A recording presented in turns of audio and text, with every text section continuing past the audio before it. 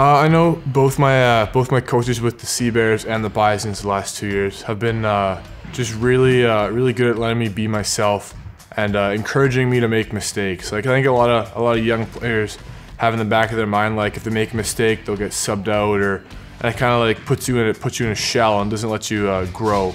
But I've been super fortunate to have two coaches that have like pushed me to make mistakes and grow that way. And I can tell you that as I reflect back on my career, these are the most important people.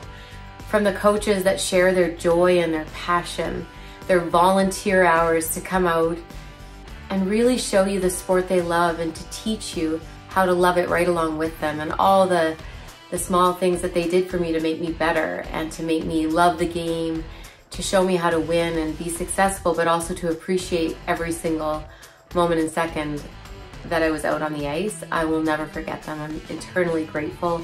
It's just kind of, you gotta pay it forward.